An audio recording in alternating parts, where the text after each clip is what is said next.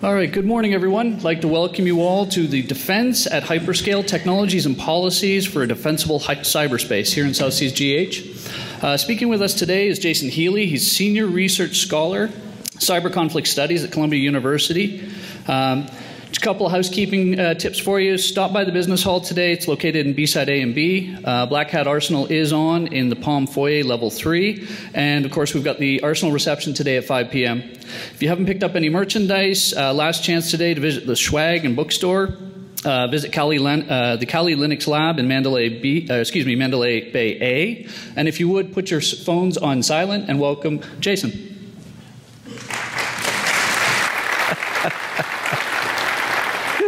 Good morning. One, really happy to see so many people here. My name is Jay Healey. I teach at Columbia University and a senior fellow at the Atlantic Council. I love seeing there's so many folks here. One, because it's so damn early in the morning, and second, because I was a little embarrassed when I actually saw the name of this talk, and I was like, oh my God, I included 3 buzzwords with a black hat audience. I said cyberspace and defensible and hyperscale. And so I spent about the first 5 minutes of this kind of like apologizing for using so many buzzwords for a black hat audience. It was right after RSA when I did this. I'm sorry, it happens. So I've been coming to Black Hat for a bunch of years. And I say, I really hope that in future years we do it at the same time as the PET conference. Because it is really fantastic. I'm trying to figure out how to get like urine off into my presentation. I can't do it. But it's great to hang out with those folks because it's so fun. They're like, yeah, were you at that Purina event last night? Yeah, right, woof, woof. It is. So I really hope, we got to talk to the Black Hat crowd because it's just fantastic. So it's also great to see everyone here because this is a very policy talk. I haven't been a practitioner for a lot of years now. I'm much more on that policy side of things.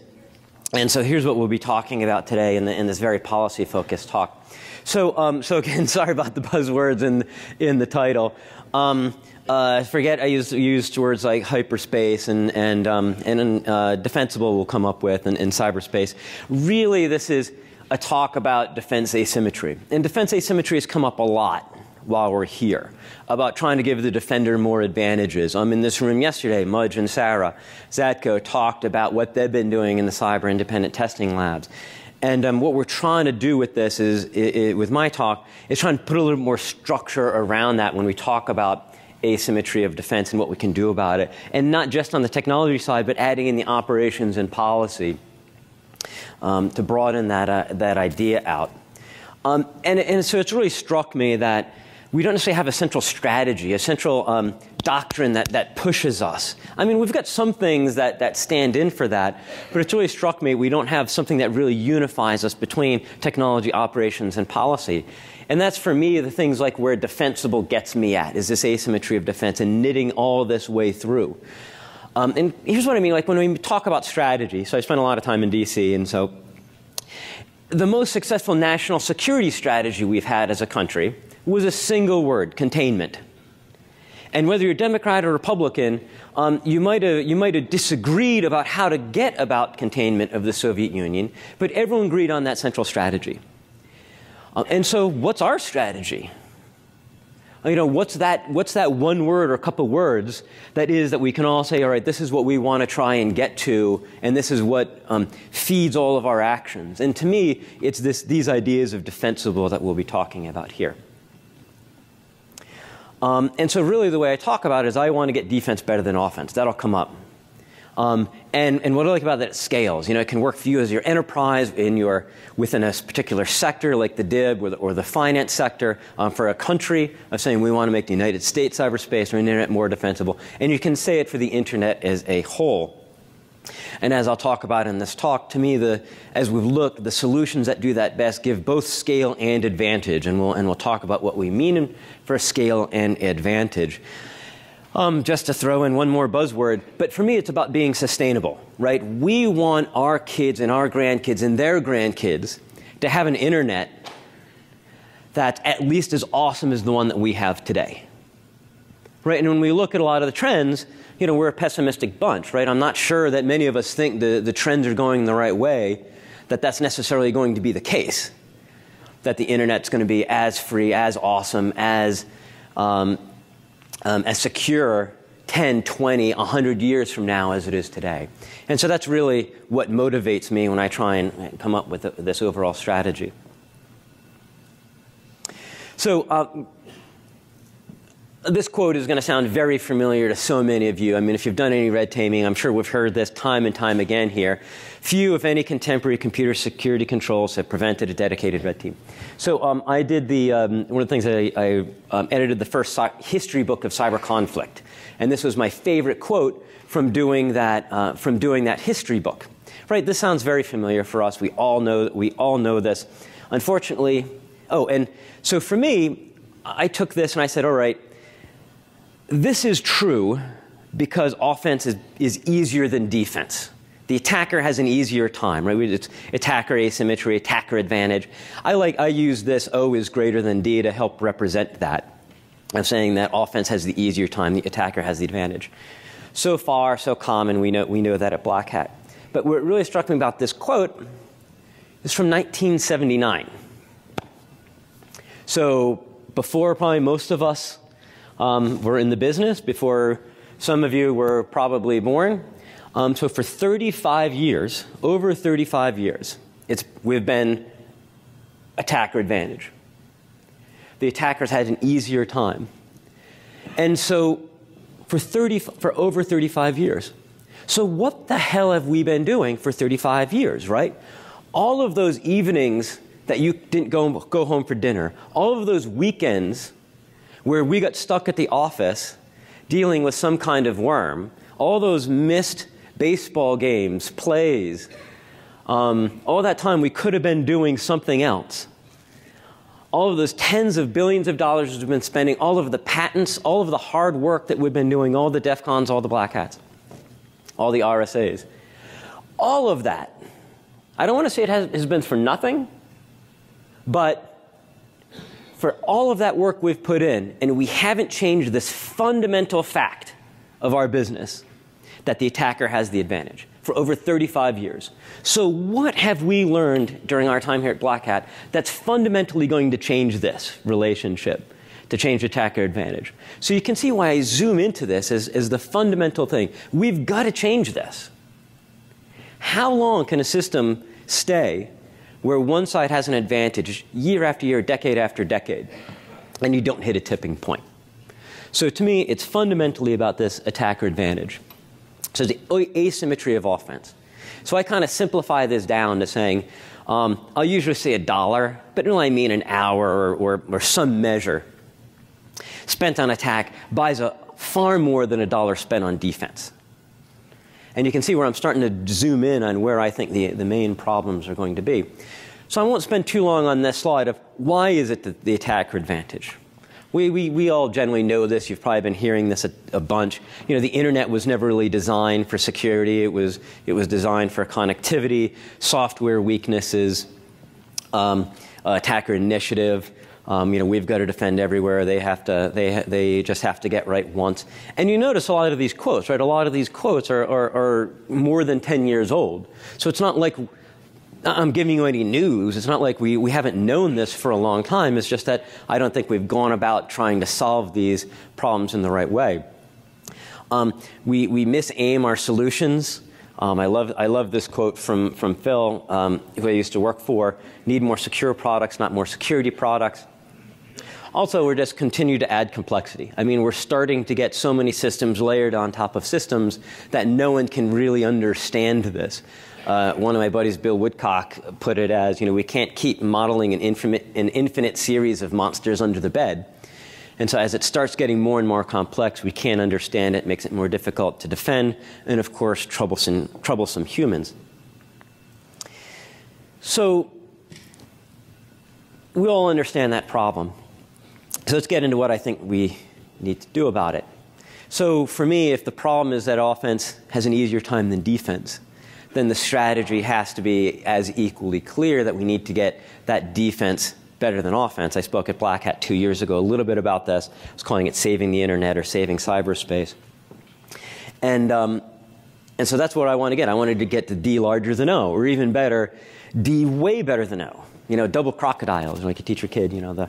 But is that even possible? A lot of folks I talk to would say, that can't even happen. We can't even get to that place to think that we can get the internet as a whole, cyberspace as a whole, to be defense advantage. And I thought that was a little bit too bad that I was having these DC policymakers say that. Because, right, if you don't think you're ever going to be able to get it better, then you might as well keep doing, then there's no reason to limit your own offense. But, so this part of the work is at Columbia University. We've been putting together a New York Cyber Task Force. A lot of folks from New York in it, a lot of the banks. My dean is co-chair along with Greg Rattray at JP Morgan Chase, as well as Phil Venables at Goldman Sachs. But it's a nice mix of academics and practitioners from New York, DC, a few other places, to try and take on these three questions. What do we mean by defensible? Why hasn't it been defensible to date? We just talked about that. What have we done in the past that's had both scale and advantage? And then based on that, what should we do next? The idea, so defensible, we've made up these things. Agile, instrumented, measurable. We should be able to know things more easily than we can in our current environment. Multi-stakeholder, collaborative. It's not dominated by governments. It's easy for us to discuss. Well-governed. I'm a little shaky on the word policed here. I don't mean policed in the sense of, whoop, whoop, like police coming in, but that it ties in with the next point, few externalities. Right now, so much of our problems are someone can force their security problems onto us. Someone somewhere else on the internet doesn't take care of their security situation, and then we have to deal with that because of, for example, DDoS, and of course, resilient. So where we really came at this, and where I think is the central part of this briefing, where I want to spend the most time, is what have we done in the past that's made the biggest difference? And you'll see why I think that's important. About 2 years ago, the Economist magazine came out with a piece on climate change. And this is from that article, where they said, all right, what interventions have we done that have taken the most carbon dioxide equivalent tons out of the environment? And you can say they did this ranking of them. And I bring this up for two reasons. One, there was a real kind of a surprise. Anyone even heard of that top one of the Montreal Protocol? That was the CFCs, taking out the chlorofluorocarbons. And what they did in the article was they also talked about how expensive these were. So we spent a lot of money, for example, on nuclear power and hydropower. I mean, that's a lot of money that got spent on those. And yet both of those added together was less than what we did to take CFCs out of the air. So one, it was kind of surprising that, when you look at this. But what really struck me was that the Economist said, as far as we can tell, no one has ever asked what interventions we've made the biggest difference at least cost. So here it is. I mean, climate change. And this is meant to be a big deal, right? This huge public policy issue, supposedly. And yet no one had looked at it and said, what have we done that's made the biggest difference at least cost? And man, the light bulb just went over my head and said, for our business, what have we done that has made the biggest difference, at the largest scale, at the least cost? Either within enterprise or for the internet or cyberspace as a whole. And so I started this process about 2 years ago to start asking folks to say, what do you think that we have done at the most scale and least cost? And we really came into a couple ideas that really underlay this. So one, and I'm going to go through this list of technologies, operational solutions and policy. I'll go through that next and what the answers so far have been. What the answers they had both advantage and scale. So by advantage, it is $1 of defense has to buy more than $1 of attack, just to start with. Some don't, like compliance. We spend $1 or an hour, whatever unit, on compliance, right? It doesn't cost the attacker an hour or $1 to bypass that. It probably costs them, like $0.2 to bypass our compliance. So we've got to flip this around with our solutions. But it's not just enough, because there's way more of them than us. So it can't just be we spend $1 and it costs them $2 or $3 to bypass it. It has to have scale. If we spend X, it has to cost them 10X, 1,000X, even 1,000,000X. I'm not kidding. Our solutions need to be 1,000,000X here. And here's where we say hyperscale, and I promised the speaker liaison folks that I had to say hyperscale. So see if you can tell the guys I said that. And so I mean it literally 1,000,000X is what we've got to aim for in our kinds of solutions. And if we're not getting 1,000,000X, we need to start thinking about how we can innovate to get them to that amount. So what was the worst as we talked about this? I've already talked about compliance. I don't think I have to convince you that compliance isn't a 1,000,000X payoff, right? But we also looked at the policy side. And if people know the Wassenaar Agreement, this was arms export. It was an arms export treaty of trying to make sure that we weren't getting weapons into the wrong hands. And over the last couple of years, governments have been trying to apply it to our area. And it's just been a disaster. It's been awful. Jeff Moss got really involved. He was able to kind of get a lot of the community together to work against it. And to show what I mean about how this was so bad because it didn't bring scalar advantage, I was talking with one of the large computer security companies. We had an event at the Atlanta Council so we could talk about it. We had the Commerce Department and the State Department and the security researchers and cybersecurity companies. And one of the big vendors said, right now, we have 10 export licenses that we need for our company for us to deal with these issues. If the Wassenaar Agreement went through the way it was supposed to, they stopped counting at needing 1,000 export licenses. They just said, forget it, we're done. And if you think that would have stopped the attackers anywhere near as much as it would have stopped one of these big cybersecurity vendors from having to ask for 1,000 export licenses. And so the kind of thing that this would have limited, and fortunately it did get stopped, was if you were Symantec, say, and you had some future Stuxnet, and your team was looking at it in the US, and you want to do a follow the clock on it and pass it to your team in Asia, you're now passing a munition, and so you need an export license, even though it's just a security research team that's trying to figure out how to stop this dangerous and potentially deadly attack. You now can't do that unless you had an export license. So again, it got stopped, but that's exactly the opposite of what we're talking about. It doesn't bring scale, it doesn't bring advantage. So here's the top 10 technology. We're still working through this with the New York Cyber Task Force. I'm not sure they actually know I'm giving this talk, so don't tell them.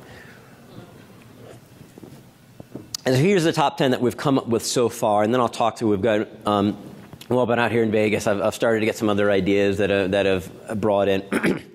So automated updates. To me, this is the classic example of 1,000,000X. Because I'm not saying it was cheap for Microsoft to roll this out in '98 when they did, and not just Windows Update, but all automated updates. Well, I'm sure it wasn't cheap or easy for them to do this. But think of the amazing payout that we've gotten for that. I bet it is at least 1,000,000X of that we've gotten from that initial investment that you put in to make sure that systems are easily patched. To me, this is one of the best examples of 1,000,000X. Oh, and so where there's a quote that's usually but not always a quote that we had gathered as part of this project, and if there's and it's always the quote is always associated with the first name listed. Cloud-based architecture. I was really, really surprised. Again, not having been a practitioner for a couple of years, I was really surprised how much two of the key people in our task force, Phil Venables and Ed Amoroso, pushed cloud. And Ed, I thought, put it great of so many of our problems are because we are built on a crappy architecture that is insecurable. It is indefensible. because the architecture is just bad from the foundation all the way up. And so that's so many of our problems as security professionals is trying to build as best as we can on this incredibly shaky and insecure foundation. And so what people like Ed push is, when he was at AT&T, is saying, now we can build this from a secure foundation on the correct architecture based on the cloud, and we can do it the entire way while letting the CIO think we're doing it for him just to save costs. So we can do it to save cost, but we can also build a secure architecture on the way up. I was very, very surprised in how supportive Ed and Phil were on this. Then I started to think about a lot of my formative moments were when back in the age of the great worms, you know, we're getting by NIMDA, SQL Slammer, and the rest. And you think about whenever we would get hit with one of those, or if you have an intrusion now, right? You've got to detect it. You've got to go. You've got to reprovision a computer to that person, grab that computer, bring it back to the lab. It kind of sits there until the tech can get to it. You know, he'll take it, he'll re-image it, clean it up, and then we're ready to reprovision it back out to someone. You know, now that we've got virtualization, containerization, right? There's no physical computer that you've got to worry about. You know, if it gets owned, you can just take it down and reinstantiate for the person. And now, instead of the attacker having to do this much work and the defender having to do this much, it becomes much more even.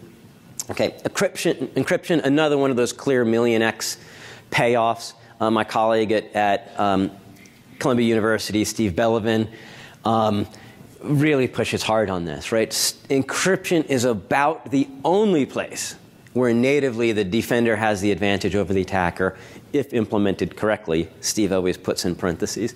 It's one of the few places, the largest place, where natively, organically, the defense has the advantage over the attacker. And that's why Steve is so vigorous in expressing to the government, please don't mess with encryption, right? This is the one thing that we've got that works, the one tool that actually works. So let's not start messing with it.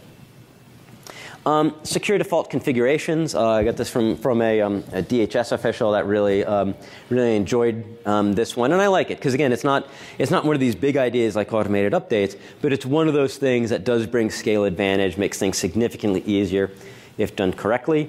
I added Kerberos together with authentication beyond passwords that Bruce Schneier brought up, and here, you know, you imagine things like, you know, how much more secure we were after the introductions of RSA tokens than before, right? Things like RSA tokens moved us into this brand new space where all of a sudden we could be far more secure, and it really scaled up. You know, I'm not saying it was easy to implement Kerberos correctly or to bring out two-factor authentication, but for how much work it cost us, it cost the attackers far, far more. Mike Aiello, Goldman Sachs, put in mass vulnerability scanning. You know, what could happen once we got Nmap and the products like it. Mark Sachs added in built-in NAT for home routers. You know, how many homes were now safer, or if you're using home routers, because you had NAT and those networks were no longer easily visible to attackers. Really helped when those got rolled out, 10, 15 years ago. And I changed this one up. This had just been ASLR, but I really changed it having heard Mudge and Sarah on the same stage yesterday to broaden out to developer environment security. For ASLR, for heap protection, kernel memory protection, everything that's being done on fortification of software. It's one of those, and if you saw their talk, it was really great on being able to go in and we just know how to do software better, and if you do it correctly with things like this, using the right libraries and the rest, it can make, using more secure commands, what a difference that it can make if you're doing software development correctly. And the last one of the top 10, and again, these might change. Richard Baitlick added in DDoS protection, which I thought was an interesting one. A lot of the other ones are kind of solutions, or they're kind of engineering. Richard pointed out, and I think he's right, that if you can pay for DDoS protection, it just puts you in it helps you solve it in a way that so many of other problems can't be so easily solved. I'm not saying it necessarily gives both scale and advantage so that defender is better than attacker, but I thought it was an interesting example. My colleague Bo Woods at Atlanta Council, he's added in a few more. So we just got these last week, so we still haven't really talked about them yet within the New York Cyber Task Force to figure out how we like it. But I really like it. I mean, for example, like language choice controls retirement. You know, Phil Venables had one he threw in retiring legacy systems, and I think those are all interesting. But it's not. So we said, all right, well, so far these gave us scale and advantage. So what can we learn based on these technologies about what might be the next game-changing technologies? I was really surprised to hear about that formal methods are coming back. You know, when I learned about them in a classroom, I figured that they were just something that would always stay in the lab, stay in the classroom, but provably secure, provably no bugs. And this used to be prohibitively expensive, and the cost of this has really come down, where this really might change our business and how we do our business. The Cyber Independent Testing Lab, I love, again, what Mudge and Sarah were talking about yesterday, large-scale consumer report style measurement of how good code is. Security scorecards, things like BitSight. They might not be absolutely correct, but boy, they can really change behavior for not a high cost. Compiler-generated software diversity, and of course I had to add security solutions for IoT. If we don't get IoT right, then we are fundamentally screwed for a long time to come. I added cloud deployment because I've had a lot of, as we were talking about this, we had a number of CISOs, and I'll mention Phil Venables again, who just came in and really pushed. It's not just more secure because you can be on a new security architecture, more secure architecture from the ground up. And of course, cloud introduces its own security problems. I'm not trying to say that it's perfect. It of course adds its own security problems. But it really struck me in how some of these CISOs would say, once you get past a critical point in where you've got so much compute and memory that's stored in one place, data in one place, it just allows you to transform your security organization. All of a sudden, you can start doing so much more in detection and response that they really think in the next 5 years that this can really transform the way that we do our industry. So as we got this list, we said, all right, what makes these things so special? What is it about these 10, 20 technologies that give them scale and advantage? How can we spot the trends that make these things special?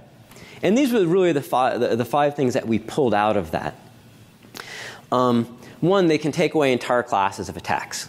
You know, Dan Kaminsky always talks about this. You know, if we change random this way, if we change this other function, then we can take out race conditions. We can take out entire classes of attacks. And I think that's what we really need to be aiming for. This quote is from Arati Prabhakar, who is the head of DARPA. And that's what they're really trying to do, is just take away entire classes of attacks. Bruce pointed out that a lot of these take the user out of the solution.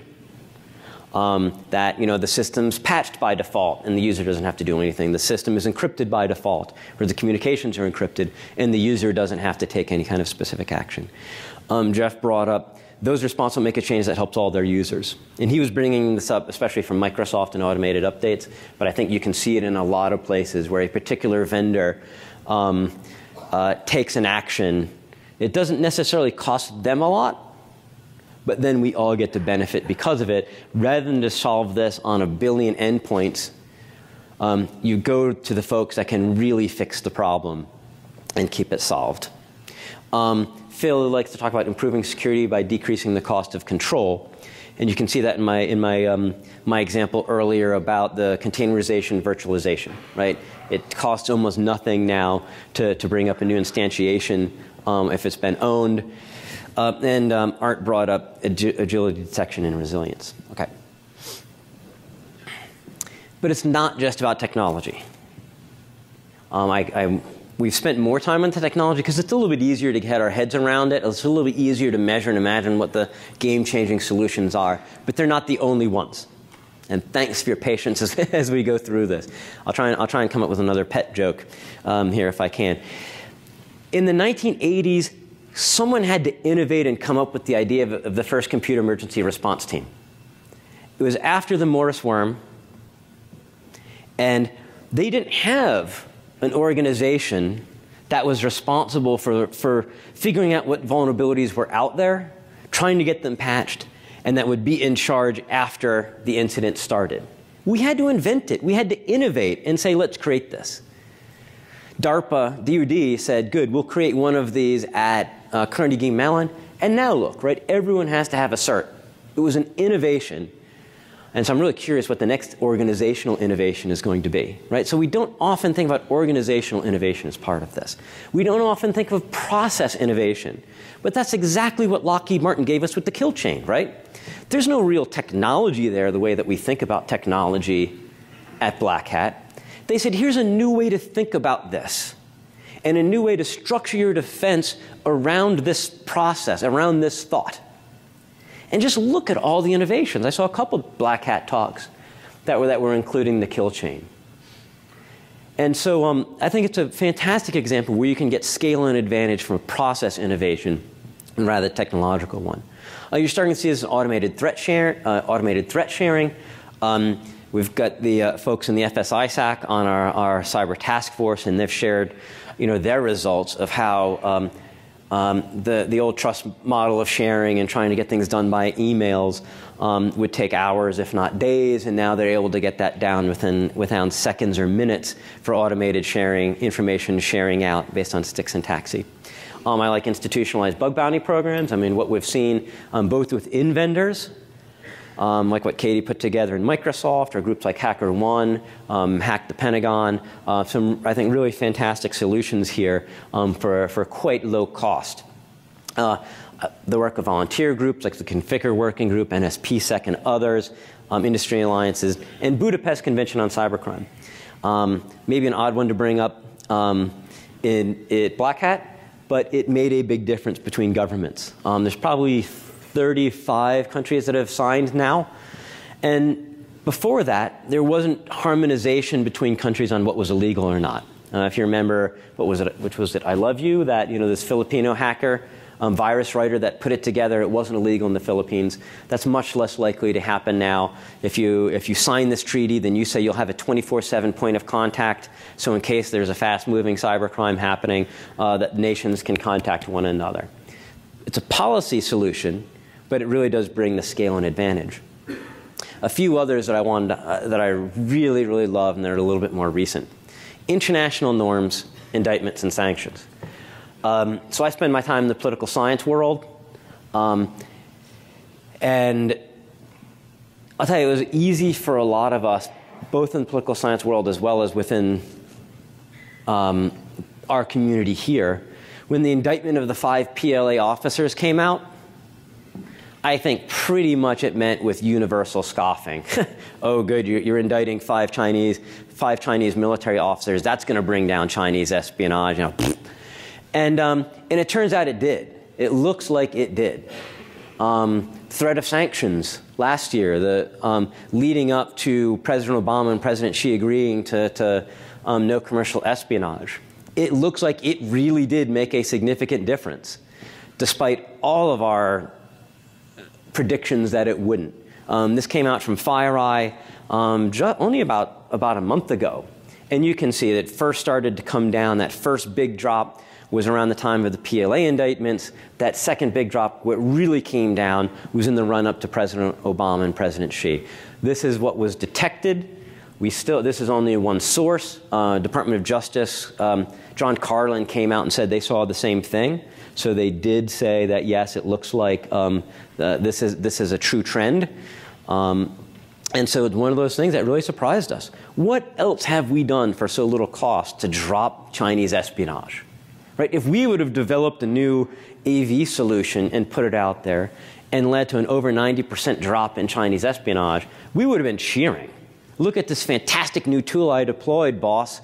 I should get a great bonus because we did this. We were able to do this not by having 1,000 companies install a new product, but because diplomats and others went to them and said, and prosecutors went and said, you need to change your behavior. So it really shocked us that this happened, but I think it's one of the most successful things that we've done. Also, the White House has made 2 policy default decisions. And these really matter in policy.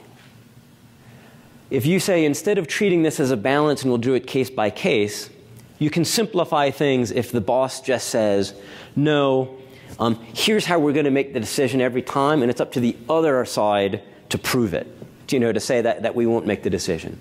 So there is a US government bias that's been in place strongly since 2014, that when the US government gets their hands on a vulnerability, they will not keep it for law enforcement, war fighting, or espionage, but they'll tell the vendor. It's called the Vulnerabilities Equities Process. I'm speaking about this tomorrow at DEF CON in the morning, opening up track 1. And it's incredible. It looks like, who would have guessed that the government keeps far, far fewer vulnerabilities than we ever would have thought? I would have guessed, and I came out of the military cyber warfare community, mostly defense, but a little bit of offense. Most of us thought the government probably keeps hundreds, thousands of vulnerabilities. And last year, it looks like they kept 2. And in my DEF CON talk, we'll examine that, and we'll try and disprove that, and we'll get into more depth. But it's one of those that it looks like public policy made a big difference. Another one of these public policy default decisions that the White House made was a few years ago, saying if we come across information in the US government, either through law enforcement sensitive or signals intelligence, that a US company or US organization had an intrusion, our default position is we are going to tell that company. I used to work at the White House. When we were there, we did not have such a policy. It was, the FBI folks would say, we're not going to tell. Intelligence folks say, we're not going to tell. It would jeopardize sources and methods. Then the bad guys know that we know that they know that we know. They changed that and said, nope, defense first, we're going to tell. And you can see this from the Verizon Data Breach Investigations report. And now, the #1 way that organizations find out they've been owned is being told by law enforcement. And you can see, it might be difficult to see. It's that kind of purpley periwinkle colored line. I'm sorry, I don't know colors. I'm not a pet guy. That was really lame that you guys laughed at. That was awful. But you can see it went from being nothing to now being the #1. That's what a successful public policy looks like. Okay, I added this in, Cyber Independent Testing Lab, in being able to test binaries, repeatable manner, and compare. This was the slide from Mudge and Sarah yesterday, in comparing the overall security between major browsers that they've done by looking at the binaries and how much they use ASLR, heap protection, stack guards, and fortified source. All right, closing it out here. Yeah. And this is so important to me because it's not like the only futures are continued status quo of offense staying better than defense or flipping around to defense being better than offense. It could be far worse, where the attackers don't just have the advantage, they have supremacy. Or we can maybe just imagine flipping that around to have defense supremacy. Not just advantage, but that we really owned them. And anytime they want to do something, it's incredibly difficult for them to try and get us. So when I was at the Atlantic Council, we did some work on this with Zurich Insurance Group. And we did some modeling with the University of Denver to say, what are the results on global GDP if we get this right or wrong? So we had the best case we called Cyber Shangri-La. And in cyber, I was feeling really literary when I did this. So in Cyber Shangri-La, we get almost all of the benefits of all the new technologies, right? When you open Wired or Popular Mechanics, wherever you see your new techs, you open it up and they're so breathless about this new technology that's coming. Smart grid, Internet of Things, whatever. And we get get almost all of the benefits out of that because we can secure almost all of those very well. And in that future, we get $30 trillion of added global GDP through 2030. $30 trillion of added benefit. Then we said, well, what if we go the other way and it's attacker supremacy? What happens then? So we call this the Clockwork Orange Internet. And so what we meant by that, what does that look like? In the best future, Cyber Shangri-La, secure broadband connectivity is a global right. Pretty much regardless of whatever country you live in, wherever you live in the world, being able to connect and be yourself on the internet in cyberspace is a right that belongs to you as a human being. In the Clockwork Orange Internet, it's a luxury good. And it's only the 1% that can afford to connect securely. Where instead of being, you can be whoever you want online, now it's something that's flaunted like a Louis Vuitton bag. Because every time we try and roll out some new solution, we roll out a new Internet 2.0, it gets taken down by governments, by organized crime, by well-meaning security researchers who bring it down before we've got appropriate solutions in place. And there we saw it down $90 trillion in global GDP through 2030. Stunning amount that we were looking at.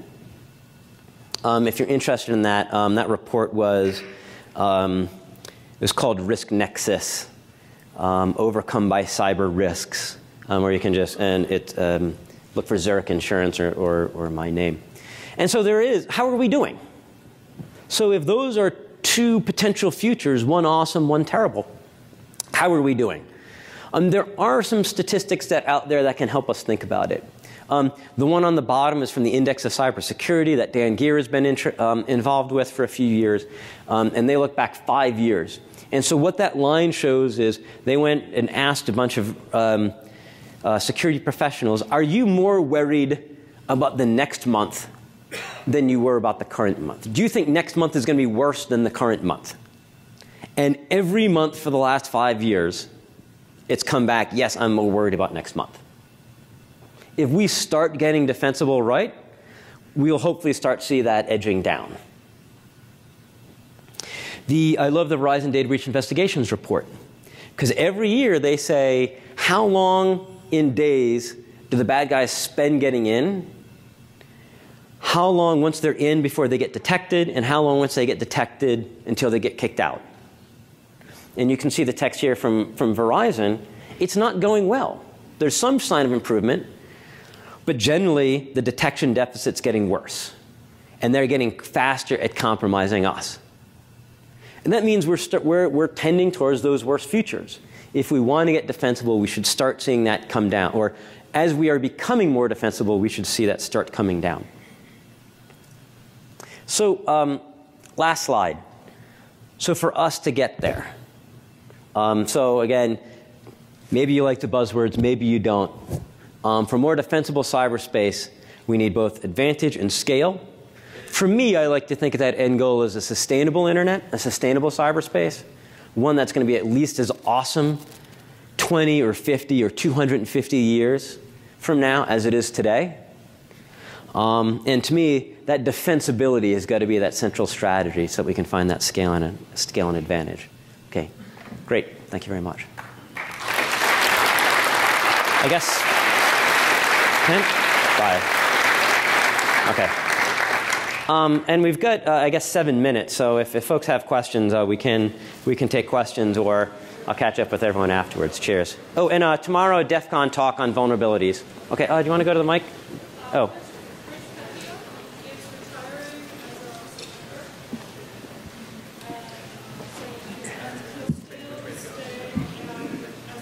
Yeah. Oh, wow. Wow. Okay, great. I got a question at the mic here. Go ahead. Yeah. I've got one question. So you were showing the slide where since the agreement between China and the U.S., it's gone down by 90%. But you're still saying that everyone's more worried next month than this month, and attackers are getting faster. So did that have no impact? I think there's still a lot of doubt on this.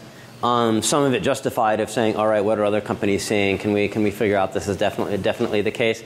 And I think a lot still it hasn't quite sank in. I mean, this was only, I don't know, it was probably last month this came out. So yeah, I was just wondering if there are other actors out there that are causing most of the concern. And I think if anything, we're probably a lot more worried now about Russia. I mean, I think as people were maybe saying, good, the China thing's come down now we're seeing the Russia thing go up. And not just as far as espionage, but as far as disruption. Or organized crime. Right. Well, I mean, especially in Russia. I mean, especially right now, Russia and the disruptive is, trying to see these hybrid attacks. But it's a good question. Thanks. Yeah. You had a slide on technical solutions that provided the most bang for the buck. That's among solutions that have been implemented. Right. Are you aware of anything in development or something sitting on the shelf that we should push for? That's why I added this one. We haven't gotten into the. It's the exact question that I'm trying to get to on this, and we haven't gotten into it in a deep way yet in the task force. So these are the ones that we've got so far. Again, if there's anything to me, it's cloud. It's cloud that came through. Trying to do cloud correctly, and then once you get a critical mass, just a lot of your compute and data in one place, and then really being able to jump away from there. So, and just to say, and so it really gets me, for example, when you see U.S. government trips over themselves of saying, are we saving money? Is cloud the right thing? And what we found overwhelmingly is they're focusing on the wrong issues, and then do cloud as secure as they can, and then they'll get all sorts of great benefits out of it that might not seem right now to the bean counters. So is the primary benefit there the co-location of the data that allows you to see things as they're coming? Step one is building on secure architecture. Okay. And again, I'm kind of channeling Ed Amoroso here, so Ed's really the one that's written on this. But starting with the secure architecture, because then you can build up. And then we're starting to hear people say, once you've got that in the right place, then the way that you can do analytics, detection, response becomes a real step change. Okay. Thank you. Thanks. Question on this side? No? Over here. Okay. Yeah, I kind of wanted to follow up on the first one about your China statistics. Yep. One, I run one of the federal government's top 10 data centers, and we have seen zero decline in China attacks. In fact, they increase every day. Well, so where does that data come from? Technically, this is about commercial. The agreement was about not commercial spying, or not spying for commercial purposes. This was FireEye data. So what the numbers were the number of companies compromise conducted. So each of these, I believe, is one company that wasn't compromised. So this is representing like 65 companies per month that didn't get compromised. And so, I mean, to me, U.S. government is your valid intelligence target for the Chinese, just like they're a valid intelligence target for us. Okay. So, one question over here. Hi. Okay. Oh, yeah, I'm sorry. I didn't even see the mic over there. I'm short and over here. Hey, so man. Hey, good to see you. That works out. I liked the argument you made about advantage and scale. Yeah. How would you value the dollars and time spent, that whatever the unit of measure is, that, let's say, the financial sector entities have to spend with the myriad of regulators which are disconnected and have different end states, which is a sizable investment, not just in time, but also in human capital across our organizations. Furthermore, how we make investment decisions based on the fact that we don't want to be victim blamed at the end of the day if we do get breached by the government. Yeah, a couple blamed by the government if you get breached, not if you get breached by the government. The litigation seems to favor the attacker. Yeah, without a doubt. And that's why I take this into different slices. I mean, so one, if I'm talking to someone in enterprise of saying, what is that you can do to get scale advantage, right? And when people say, all right, I'm going to push education, I'm not sure that education you get 10x or 100x out of it. You can do education in that way. And so one is wherever we can to try and find that scale and advantage. Second is, like I talk about this with the lawyers in the ABA of saying, all right, where can we get this legal innovation so that the law actually inhibits the bad guys more than it inhibits us? And last week, the regulators. Where, when we take this principle in with where can we get regulation that maybe helps free things up? If it's regulation for compliance, it's not helping. I think that fits into this. I actually need to add it. The SEC guidance that said if you have a materially significant breach, it's up to the board to tell the investors. That regulation is like 6 freaking pages. And all it does is say this existing market governance mechanism, it applies here as well. It uses the market structure. It regulates by transparency rather than regulating a security standard. So that's why, to me, it's a strategy, right? It gives me the same tool that I can use for all of these different scales within the enterprise, with the regulators, with the lawyers. So, and I'm sure members of the Chicago community would be interested in participating as well. So. Great. Thanks. Yeah, last question, then we got to go. Yes, I saw in one of your slides you mentioned the impact on the global revenue of government control. Could you explain what you meant by that? Which one? With the GDP, it says something. The impact of government control was $30 trillion. Oh, okay. Yeah. So there were 2 other futures I didn't talk about in this one. One was the independent internet, and the other was Leviathan. So Leviathan was where we have very, very strong internet borders, where kind of like you see Russia and China now, where if you go online, your online identity and your online experience is dominated by the country where you come in from. And so that was actually that dropped 30 trillion down we saw in that. The opposite one we called independent internet. So in Leviathan, every time a director Comey says thou shalt not, he's able to win it almost every time, in whatever country. The director Comey of in Russia and China, in Ecuador, in Kenya, the government always wins that. We said in the independent internet, every time the director Comey says thou shalt not, the techies pretty much are able to outfox them and say, no, it's not going to work this way, we'll invent something. I call that one the full Barlow, for those for the John Perry Barlow. And in that one, that was actually pretty close to the base case. So all right, that's my time. So great, thanks very much, and maybe see you tomorrow at Black Hat.